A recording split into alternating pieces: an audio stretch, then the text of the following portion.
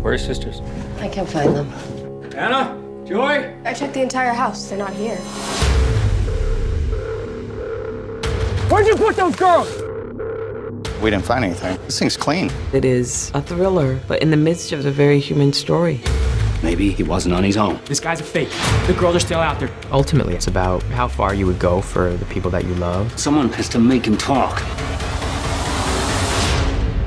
I've never worked with a cast like this. Hugh Jackman, Viola Davis, Terrence Howard, Jake Gyllenhaal, Melissa Leo. I was just blown away that I got to act with these incredible, incredible actors. There is no small part in Prisoners. All the characters are going through moments where their performances will have to be just great. And so it was all about casting. You told us that you could protect us from everything.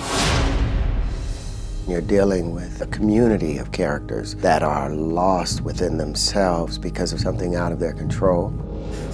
You do this to yourself. Just tell us. Tell me. Tell me! Killer is showing us things that as human, we know that are there inside us, but we don't want to look at it because it's too much ugly. And to do that, you have to have an actor that will be ready to give everything and to have the generosity to give this ugliness and his vulnerability in the same time. And Hugh gave it all. You know, I was really moved by the way he transformed himself in front of the camera. And the character of Killer was something different to what I played. In many ways, I admire him. He's very much a self-made man. He's prepared himself to look after his family, and his dedication to his family is absolutely paramount.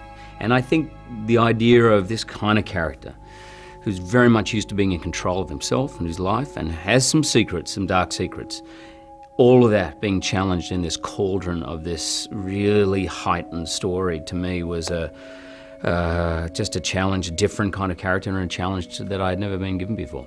She's dead. You can't do anything. You've been leaving me and Mom here while you've been going out and getting fucking drunk. You think I can't smell it? I did a lot of research into what happens to family dynamics in these situations. Tried to marry that with research I did of survivalism, because my character is survivalist.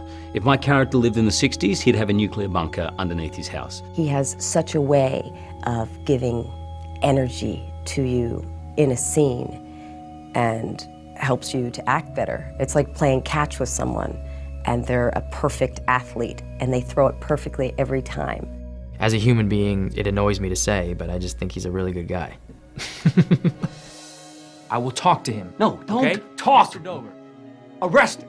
Jake and I talk together a lot, and he's someone like myself who likes to go over things and talk things through, and he's someone who does not leave a stone unturned. I've found it very exciting working with him. You hide him? No. How'd you hide him? Do you tie him up? Anybody who's really a great detective has to, somewhere, though they may despise it, have to get into the mindset and the mind of the person who's done the crime. Juxtaposition for him was having to be in that mindset of knowing the person who's taken these girls, and then at the same time caring about them, which no other character falls into that world. You said you were drawing a map. It looks like a fucking puzzle. You tell me what you're drawing. Particularly for me, was fascinating was watching interrogations and seeing how we assume something of someone. We are skeptical of them. They become very different from what we thought they were. And those who are most innocent to us could be the opposite, or could just be innocent. And more often than not, it's an equation that follows no rules. What's interesting about Jake as an actor is he's very, very diligent and meticulous about his character, and he brings an intelligence and a specificity to the character that he's creating, and I think he's created an incredibly compelling character in Loki that has a real past and has a real point of view on how he's pursuing cases. Wait for your mother, please. I needed an actress that at the beginning of the film will show a lot of life and suddenly shut it down. For a woman of that beauty, Maria is so beautiful, and she really threw everything away, no makeup, look tired, just to make her more and more like a ghost. I think what Maria, who's an incredibly strong, courageous woman herself, and what she has managed to bring is this humanity and this vulnerability and the idea that people can break. People under this kind of pressure can actually break. It's too much for them to handle. Do you have children, detective? When something this horrific happens, it's truly heartbreaking and would tear you apart. Anna? This ain't right. This has to stop. Terrence Howard brought this kind of intellectual vulnerability to the character that I really love. The character is the emotional and moral center of the film. Definitely the roles are reversed in this marriage, but in ways that are not so in your face. Viola is playing a very strong woman. She's the alpha in the relationship, and Terrence is much more emotional, and he's very sensitive. What the hell were you thinking? Viola, she's stoic. There's a strength, and there's these gems of creativity within her, and her eyes are so dark and deep, and you can find your character within her so quickly, and everything she says is truthful. She doesn't lie, and will not move until there's a reason to move, and to have that type of stillness and presence of being. See, this is a hard one with research, because for me, the only research you need to do is be a parent. The challenge with this is usually you're more willing to go down the road of your imagination in order to prepare for the character. But this one, it was a little bit more difficult. It was not something you wanted to take home with you. Can you help me find my little girl? It's a heartbreaking character that Viola portrays beautifully. That boy has never been in trouble, not a day in his life. Melissa's great, she's fierce. I don't think I've ever seen someone love acting as much as she loves it. And I think she just loved playing this character. As she said to me on set, she goes, there's no bad characters. There's no baddies. Everyone believes they're right. And she played this part with such conviction, such absolute conviction in what she believed in and what she was doing was right, that it's chilling, absolutely chilling. In playing a character, whatever actions the story might entail you to take, an actor must find a real-life motivation. People don't behave in ways for no reason whatsoever. Holly Jones is the toughest character because you have to believe who is she.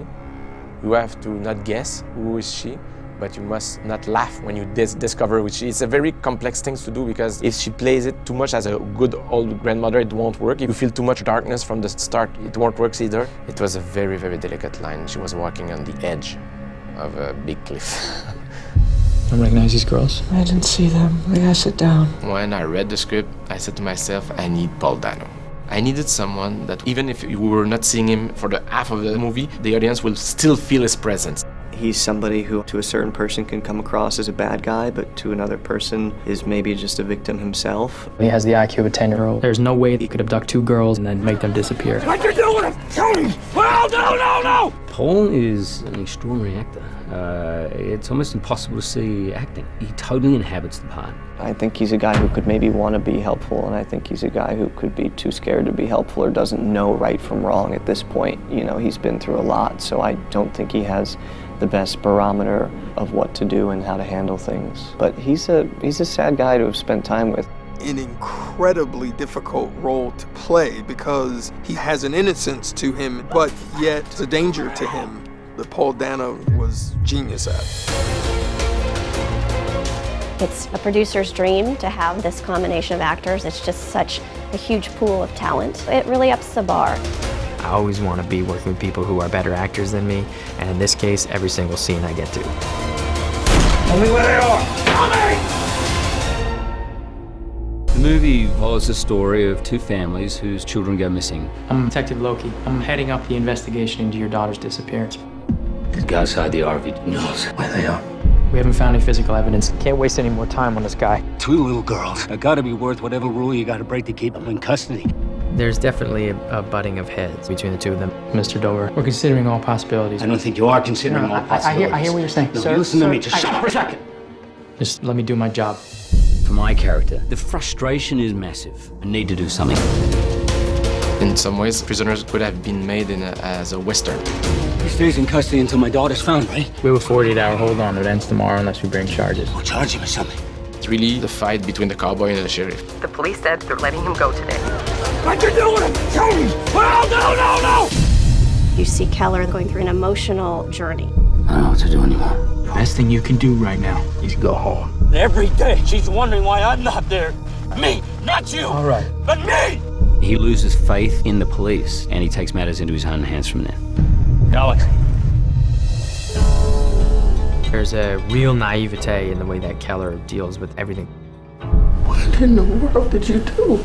Someone has to make him talk, or they're gonna die. You don't even know it's him. He's in a desperate situation to protect his family. I know you know where they are. Where's my daughter? Hugh Jackman brings a real humanity that is required to go on this journey. We're not gonna help Keller, but we won't stop him either. Let him do what he needs to. That boy has never been in trouble, not a day in his life. Well, this thing's clean. I'd start looking in the woods by the rest stop.